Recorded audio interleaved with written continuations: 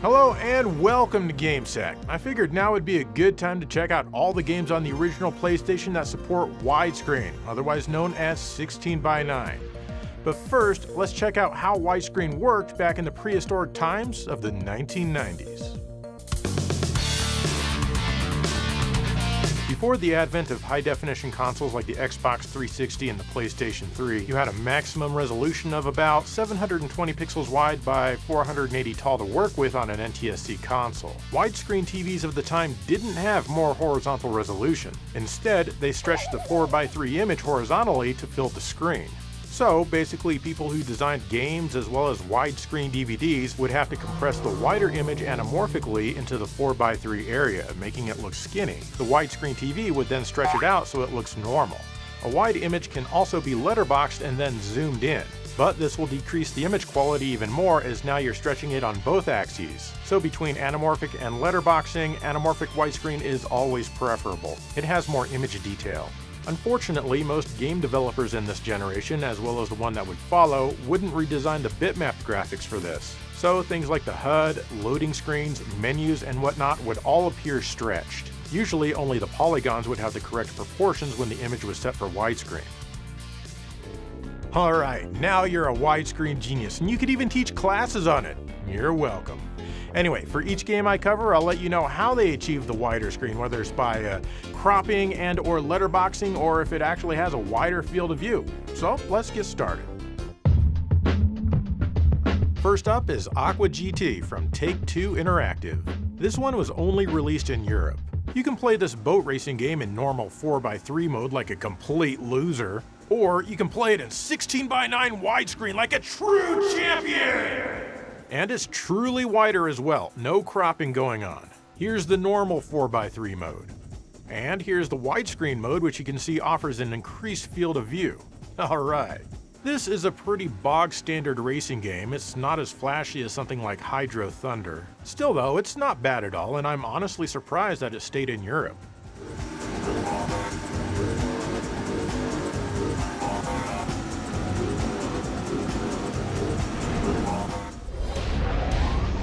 Here's Bloody Roar 2 from Hudson Soft. This is a cool fighting game. In the options, you'll notice settings for normal, which is the 4:3 mode, wide 1, wide 2, and wide 3. Which one should you pick? Well, wide 1 is a bit closer to the fighters than normal mode, so there's not as much empty space on the sides. Wide 2 has the same camera as normal, only wider. And wide 3 is really zoomed in compared to the other modes. Here's all 4 modes on the screen simultaneously for you to check out the difference. You better pause the video because I'm not keeping this up after I finish this sentence. Right here I'm playing in wide 2 because, why not? No matter which one you choose, you'll enjoy this if you like 3D fighting games. And why not play it in widescreen?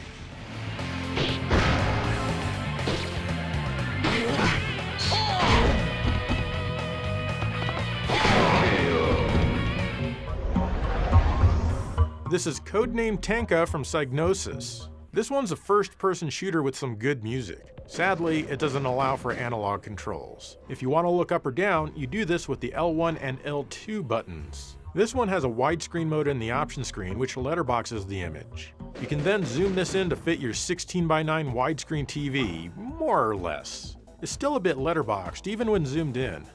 Unfortunately, our field of view doesn't increase. Instead, some of the bottom and a lot of the top are cropped out. The game isn't bad for an early first-person shooter, especially after you get used to the rather unique controls. But I think I prefer to play this one in normal mode rather than in widescreen.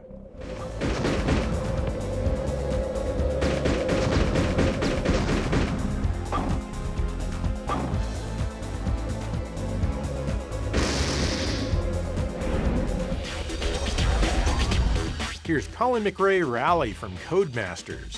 This is not one of my favorite rally racing games due to the floaty physics. But you can enable widescreen at any time by pausing the game. I like how convenient this is as opposed to needing to back out of the game, go into some option screen, set it, and then restart the game. Weirdly, the sequel to this game, which is also here on the original PlayStation, doesn't have a widescreen mode.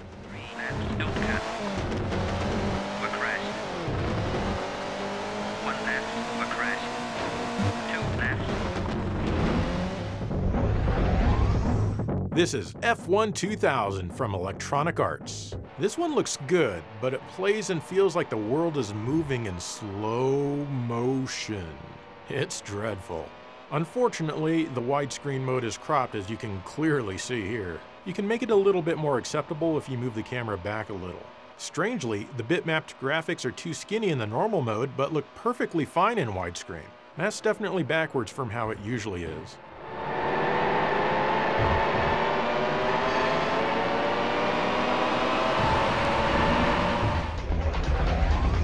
F1 Championship Season 2000 is the second F1 game from Electronic Arts in a single year. It's basically the same game with new menu graphics, new audio, and faster gameplay.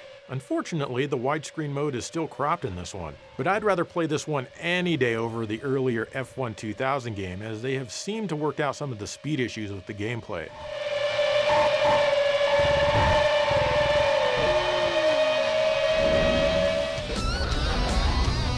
Here's Formula 1 from Psygnosis. Yes, it's another F1 game. I find this one a little bit more fun than the Electronic Arts F1 games. If you pause, you get an option that's called widescreen, but actually it just squishes everything down and letterboxes it. It's literally just squished, it's not any wider or even cropped at all. Everything is distorted and tough to see.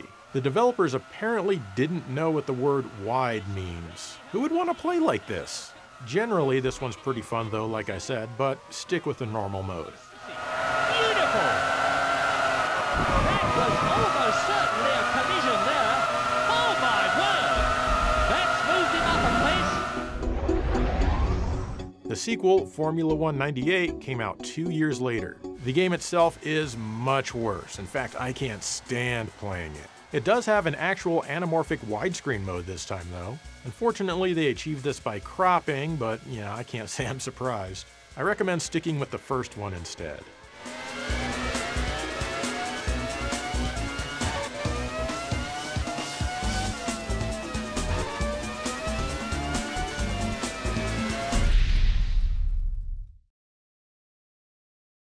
There are some websites that say that Puzzle Bobble 3, aka Bust-A-Move 99, has a widescreen mode.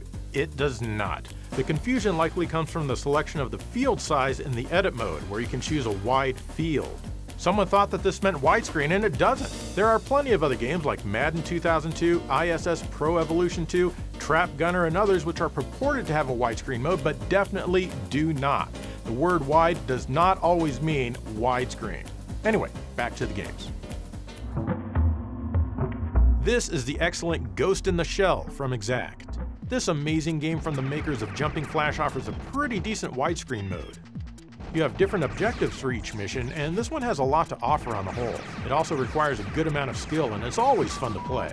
The widescreen mode allows for a greater field of view in most circumstances, and who wouldn't want that? No matter how you play it though, you're gonna have fun. But there's really no reason not to play this in widescreen, unless of course you're playing on a good old 4x3 CRT.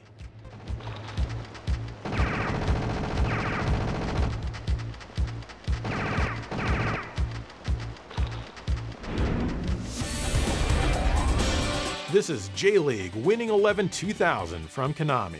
It's a soccer game that was only released in Japan. Konami loved making soccer games. The widescreen mode crops in a little and stretches the field graphics, but the players themselves aren't stretched. It's neither a tremendously good nor an offensive implementation of widescreen. All of the J-League Winning 11 games starting with number 3, then 98 all the way up to 2001 have this feature. I don't think that you'll benefit much, if any, from using it. You can kind of just take it or leave it.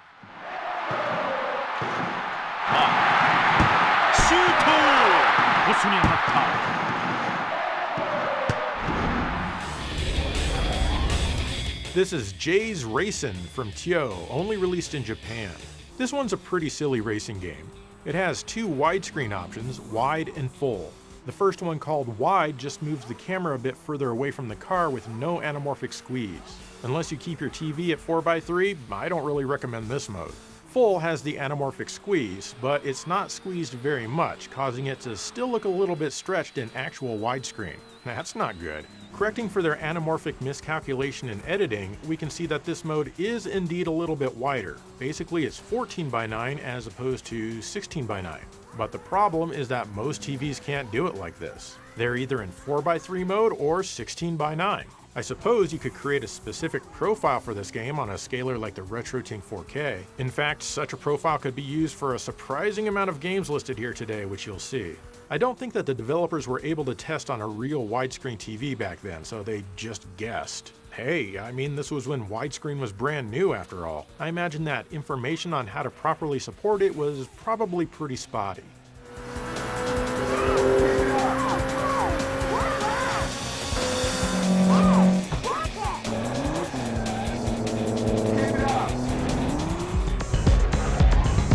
And then there's JGTC, All Japan Grand Tour Car Championship, also from TO.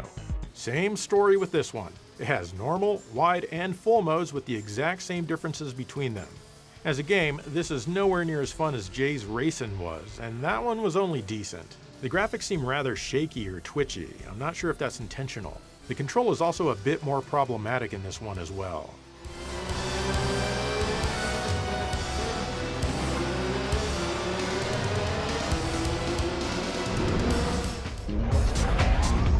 Here's Jarrett and Labonte stock car racing from Codemasters. Elsewhere, this is known as Toka World Touring Cars. This is a pretty damn good looking game on the console, all things considered, and it looks even better in widescreen. They got the anamorphic squeeze perfect in this one, and boy does it look good. Basically, you get offers to test drive cars, and then you can race them if you're quick enough. It plays quite nicely as well, though I wish there were some music during a race. I think most people in the US missed out on this one because it was endorsed by a couple of forgettable dudes from NASCAR. Might have been better to keep the Toka branding.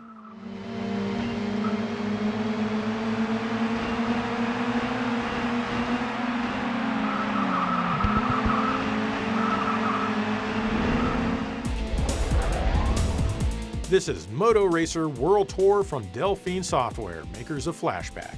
This one's completely different from Flashback though. Instead, it's a motorcycle racing game and it looks pretty good for its time. Unfortunately, cropping is the order of things when it comes to the widescreen mode here. It's not too horrible though, and it remains completely playable. As a game, it's alright, but if you're gonna play it, a DualShock controller makes a huge difference. I like how this one has some motocross stages as well. There's lots of variety here, which definitely makes it worth a look.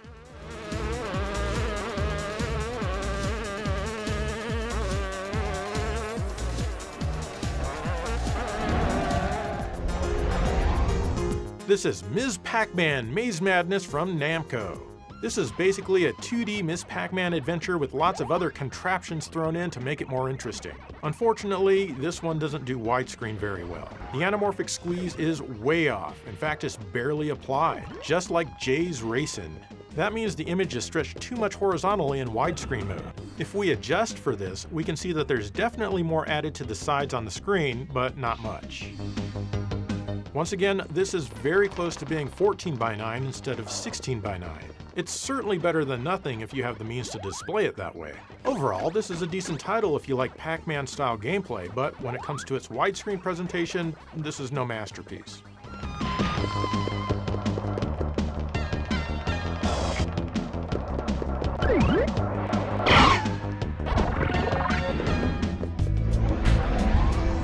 Here's the Need for Speed Porsche Unleashed from Electronic Arts. Here's a game where you can only race Porsches. The anamorphic squeeze rate isn't quite right in the widescreen mode, resulting in a tiny bit of horizontal stretch, but it's not anything to get too worked up about.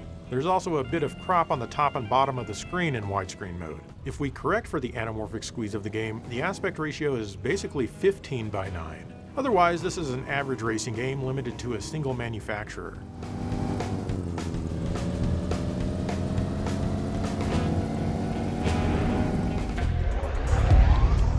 This is the Need for Speed V-Rally 2 from EA and Infogrames. This is a pretty fun rally racing game, and that fun is increased 16.9% if you play it in the widescreen mode. This one gets the anamorphic squeeze absolutely correct, not that it was horrible in the last game or anything.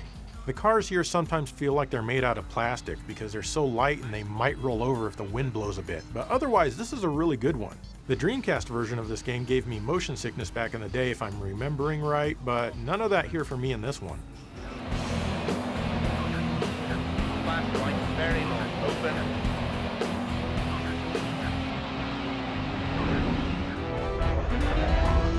open. This is Pac-Man World from Namco.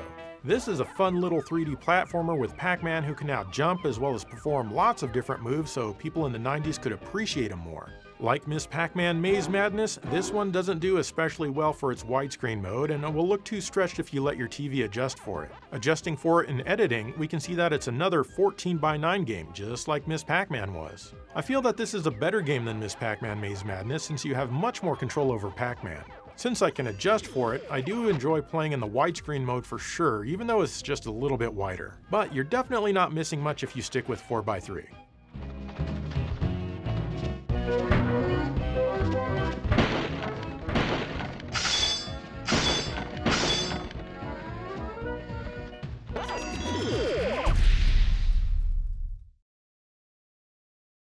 This episode is turning out to be a little bit shorter than I had anticipated. Oh well, that's okay. When I revisit this subject sometime in the future, I'm going to cram the Saturn and the Nintendo 64 into a single video. And maybe even the Dreamcast as well, what the hell. This one's called Racin' Groovy VS Versus, and it's from Sammy. This is basically a dollar store Ridge Racer. This one has two different widescreen modes, both of them being anamorphic. The wide mode is the one that you want, and you do get a wider field of view, but the camera also pulls back a little and for whatever reason is slightly closer to the ground. The full mode is like some of the other games with basically a 14:9 aspect ratio once you correct for it.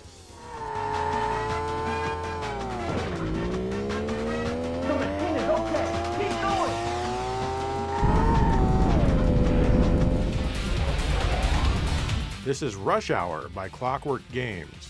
This is a racing game with a pseudo-overhead perspective, I guess. This one offers a high-res mode, but this mode offers the exact same screen space interlaced and shrunk down to 50% of its original size. It's totally useless. Who would want this? Then there's the wide mode. Honestly, this is even more useless. This is, again, the same exact field of view as the normal mode, but interlaced and squished down to give it a letterboxed look. It's not any wider or cropped in any way. Instead, it's just distorted for no reason whatsoever. It's not a bad little game otherwise, and it has some good music, but this game doesn't truly support any kind of widescreen. Checkpoint.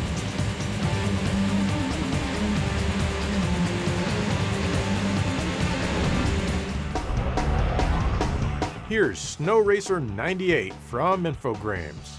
This is a skiing and snowboarding game, as you may have guessed. It was only released in Europe, and it can be fun here and there. To access the widescreen mode, you need to first put in the code WIDE in the password screen.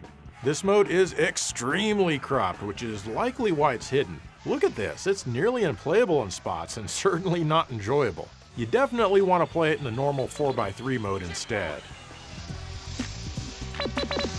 Checkpoint! Gate missed.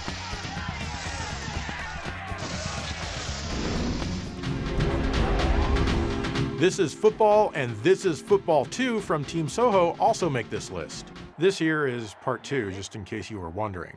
The widescreen mode during gameplay is a bit wider without any cropping, though some of the close-ups seem to be a bit cropped. Really though, these titles look great in widescreen. This is football. That's football.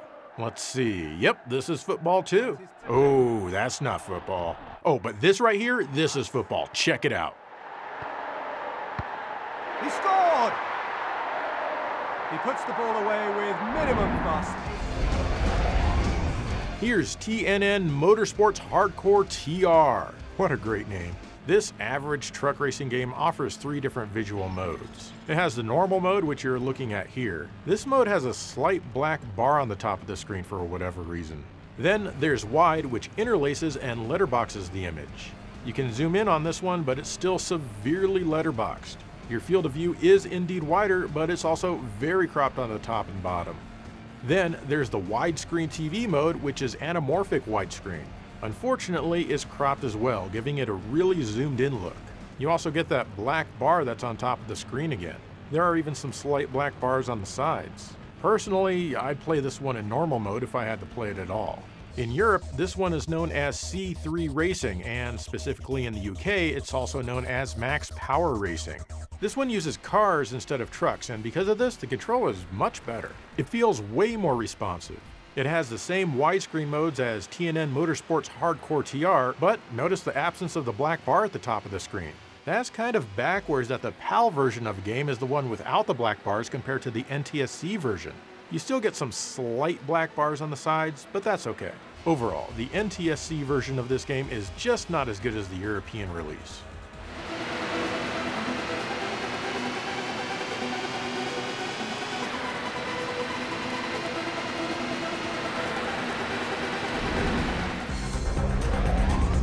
This is TOCA Championship Racing from Codemasters, also known as TOCA Touring Car Championship. Wow, there sure are a lot of racing games here today.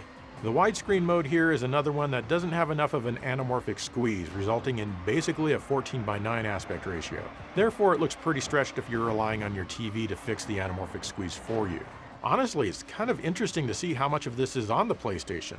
I wonder if Sony sent out some documents about supporting widescreen that has some faulty information. Does anyone out there have any information about that? I'd really like to know. Otherwise, this game is decent, if unremarkable.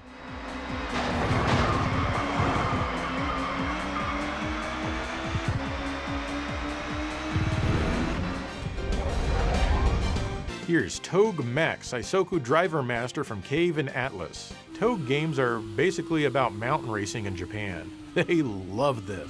And they got the anamorphic squeeze perfect on this one, and there's no cropping at all. These same developers also did High Velocity on the Saturn, which I'll cover when I get around to the Saturn and Nintendo 64 widescreen episode. This game isn't bad, though it is a bit twitchy on the controls. It has some good music, but you won't be able to hear much of it over the engine sound that they give you at its default volume.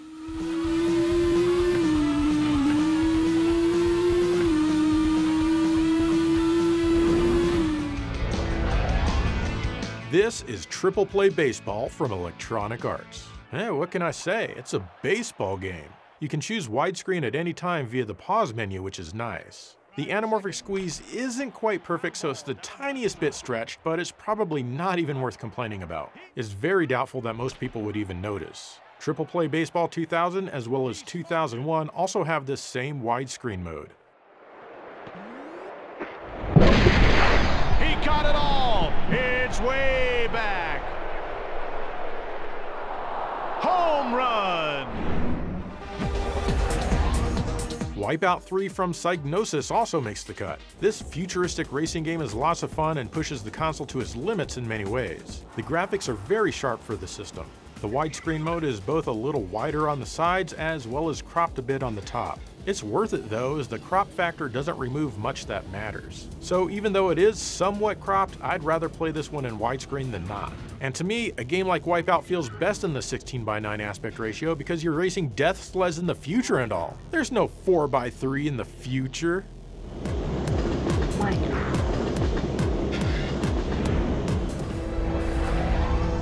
It's Worms Armageddon from Microprose. This is a turn-based strategy game which I still haven't fully learned how to play. This one has a 16:9 mode in the option screen, but I had a hard time getting it to stick. It always flopped back to 4:3, which was super weird. Eventually it did stick though, and the wider screen is super nice. It absolutely lets you see more of the playfield. I can definitely see how people like this game, and it did start to grow on me even with my short time I spent with it today. And widescreen is for sure the way to go on this one if you're playing on such a monitor. Just make sure that option sticks.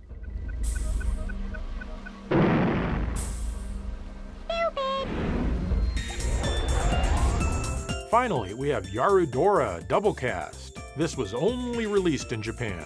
It's a visual novel and it has 3 screen modes. Normal here simply puts the text below the image. Wide 1 puts an ever-present shadow box at the bottom of the screen for the text, and it's meant to be zoomed in, basically as a letterboxed image. Wide 2 says it's for 16:9, but actually it just puts an ever-present green box on the screen for the text, which will get cut off a bit if you zoom in. None of these modes are anamorphic. If you want to play this one in widescreen, play in the wide mode just as long as you don't mind the shadow box always being on top of the image. This is Volume 1. Volumes 2, 3, and 4 are also on the PlayStation, and they have these same options. And of course, they stayed in Japan as well. 本当？本当にいいの？やっていい！予知さえしのげればこっちの問題。 And there you go, every widescreen game that I could find anyway for the original PlayStation. It's honestly amazing that so many games even attempted this back then. So what do you think about widescreen games in the 32-bit generation? Let me know. In the meantime, thank you for watching GameSag.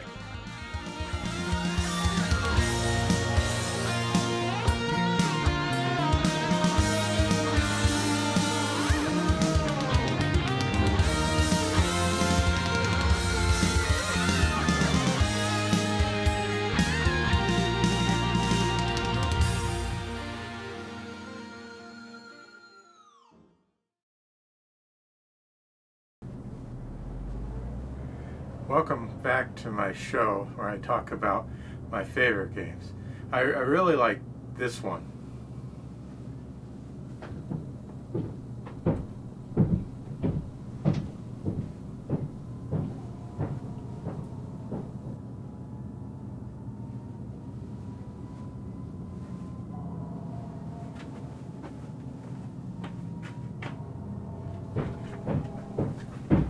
Here it is. Pac-Man 2, The New Adventures. I like this one. Mom! Not now! I'm talking about video games for my show! This is a good sequel to Pac-Man because he doesn't just eat dots, he goes on an adventure. Adventures. And Mom, no! Come on! I'll be up in a minute, alright? Pac-Man is, his character is really fun with this one because it's a lot different. And Mom, no, jeez. But I really enjoyed this one. You should try it. Let's check out the cartridge. Oh look, it's $5.